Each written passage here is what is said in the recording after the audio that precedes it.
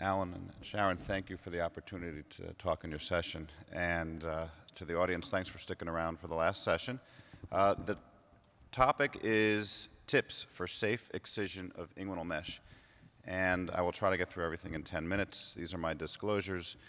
And I wanted to start off with the fact that while as surgeons, we are out there doing hernias, and patients are going online and figuring out which hernia surgeon they want to go to, what we don't do well, and what we're not taught well, is that when a patient complains of postoperative pain, that there may be something wrong that happened after you finished your operation.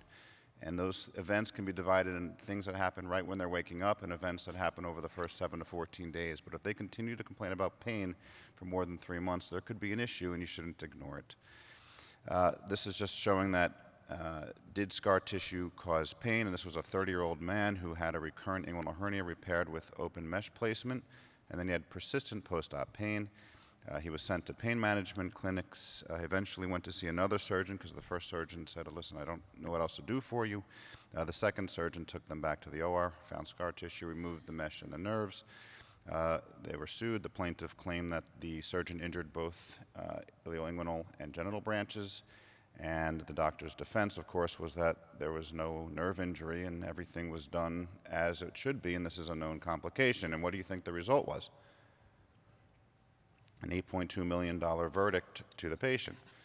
Okay, so that's an expensive hernia repair, and that's what the title of this, and it says that it's an extreme verdict, but none of these patients would say that this was a routine operation. And I think it's very, very important for surgeons, and my message to surgeons that I teach is that if the chief complaint is pain and they're there to see a hernia, do not automatically assume that you've got a hernia on your hands, and don't just fix it. It's really, really important. So if the chief complaint is pain, focus on the pain. And really the first thing you need to say is, okay, when did the pain start and what were you doing? And then you're going to get the rest of your history out there. The pain exam is different than the hernia exam. The pain exam has to start with the patient's back, hip, groin, leg, pubis, and then you're going to do something called pain mapping. And pain mapping is something that Regal Alvarez has been promoting. Finally just published in our SAGES manual on hernia repair, but it's a system of using pluses, minuses, and zeros, and taking the patient's pain complaint and turning that into a visual image that you can take a photograph of and actually put that into your EMR, into your paper chart. And I use these all the time, and I actually have taken this another level, which I'll show you, and we've gone to doing video pain exams so that we get it documented exactly how the patient is experiencing it. You then want to go out and get old operative reports. You want to read them. You want to look at the technique and the implants that were placed and where they were placed. And you want to review the CAT scans and the MRIs of the pain. So for instance, this is a CAT scan, and what you see here, and the arrow is going to show you the things to focus on. Those little white marks are clips. And those clips generally shouldn't be into the muscular layer, and they certainly shouldn't be lateral to the inferior epigastrix. It is normal to see clips down near Cooper's, and those usually don't cause any pain and are totally accepted. But when you take that CAT scan and you see a patient who's complaining of specific focal pain in 2 specific spots, and you can draw it out, and this is the ASIS here on the left, you can focus your surgery in removing just the tacks. But I think drawing on your patients preoperatively is really the first tip that I want to recommend to you, which is sit down right before the operation, even though you've already done it in the exam, a week or 2 weeks or a month beforehand, and hash out exactly on their abdomen what they want you to look at when you're inside. Openly discuss your operative plan and then draw some more. Can we have the volume up? The hernia surgery? Yeah. And is this also the pain that you had before the hernia surgery? Yes. Yeah. Okay, let's just point to your hip bone for a second. Okay, and we're just going to point to the pubic bone, which is the bone. Okay, that's down here. And the tubercle is over here. Okay? Here. And I have my patients, and I video them so that we document exactly where their pain is, because if you know as well as I do, their stories change the next time they come back. And so having videos documented is extremely important with these cases. Informed consent is really important, and we make no mistake about going through each of these things and making sure they put their initials next to each one. But some of the important ones to highlight are ongoing groin pain, ongoing systemic symptoms. Some people do have foreign body reactions, and they can get sweats, they can get weight loss, they can get pain in other parts of their body and really be confused as to what's causing it. Bleeding and infection, numbness, testicular pain, orchitis or ischemia, visceral or vascular injury, recurrent or new hernia formation, and small or large bowel obstruction from adhesions that will form afterward. And I think it's important to drive all that home before you take on these cases. That's tip number 2. Informed consent should be specific for that operation. And write those things out. Removal of mesh that was placed through a minimally invasive surgical technique. So this is mesh that was placed robotically or laparoscopically. You're going to set this up like a transabdominal preperitoneal repair. You can do these lap or robotically. You're going to start lateral and superior. You're going to stay on the mesh. You're going to avoid harm to organs like the bladder, the epigastric vessels, the iliac vein, the vas deferens, and the retroperitoneal nerves. I borrowed this video from Igor Belyansky, and what you see here again is his version of pain mapping right before he went in. He's got 2 spots of severe pain. He drew out here the ilioinguinal ligament, and what you'll see demonstrated in this short clip is what I just showed you before, which is you start at the superior edge of your mesh, and eventually you'll get into a plane between the mesh and the abdominal wall, and before you dive in there, you're going to come out lateral, where there's going to be some virginal tissue and some areolar tissue that you can dissect through. And basically, it's almost analogous to dissecting out a vessel, but you're going to get control laterally and superiorly. And believe it or not, medially near the bladder will come out well as well. So here, we're pulling on the mesh, and we're using electrocautery on the end of an endoshear to do most of the dissection. The instruments that you'll use in your right hand will typically be a scissor with monopolar cautery, a Maryland with monopolar cautery, or some suction to do most of this dissection. You can also use a hook in certain spots. But again, as we said before, you want to look for the epigastrics, the gonadal vessels, the vas deferens, in this case it's the right side, the right iliac vein, and then the bladder. And the purpose of this dissection, and what I'm showing in this video clip of Igor's, is how to find that vas deferens. And so you see we're peeling off the gonadal vessels as to the right of the Maryland right there.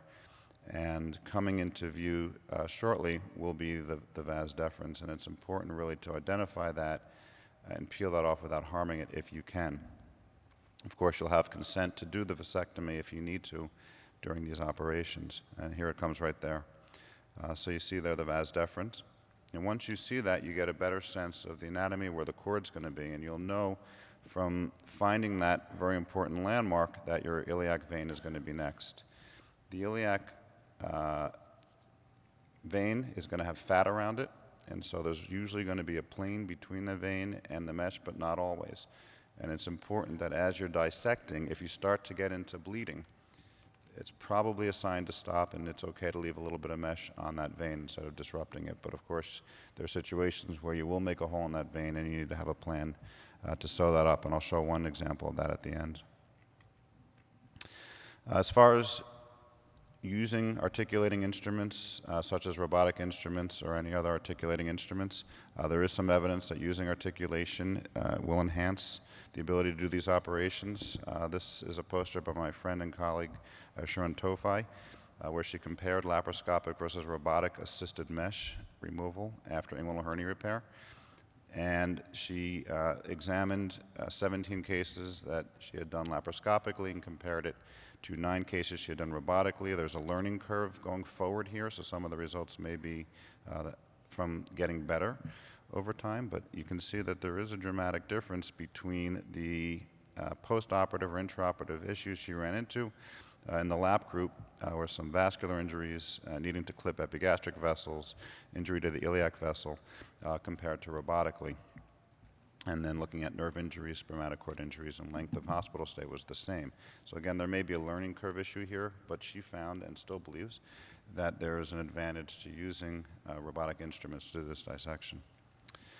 Here's another tip that she shared, and I agree with, that if you are dealing with a patient who has a pulling sensation on their scrotum or on their testicle, by actually pulling on that cord during your dissection can sometimes show you where to dissect and free that mesh up from the cord.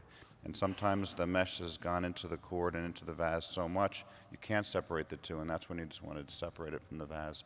There's nerves that run around the vas deferens that can send that signal down to the testicle. Here's another example that she shared of spermatic cord lysis. This is the vas deferens right here, and the mesh was entrapping the top part of the vas deferens, and so by using robotic instruments or lap instruments, you can lyse this material right here and free up the vas deferens from harm and moving with the mesh. Situation I see a lot is recurrence after mesh plug. That was done. This plug was placed through the indirect space. You can see it's nowhere near it anymore. It's migrated medially. This was not for chronic pain, but you can take a mesh plug out very easily. This is being done during a TEP approach.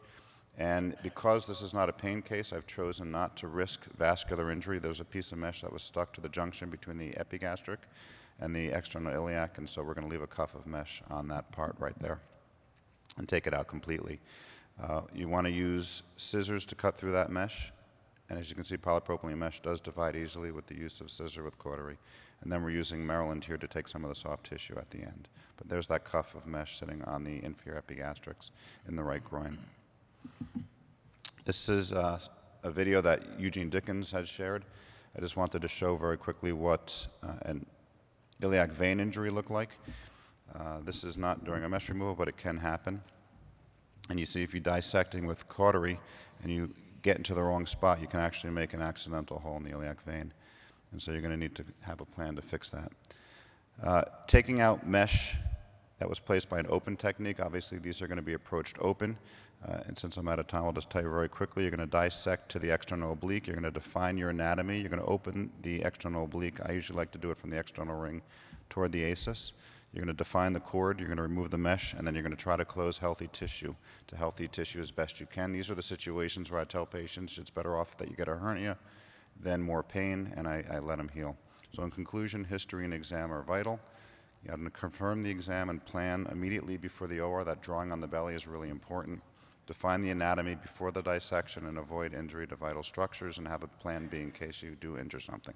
Thank you very much for the opportunity to present.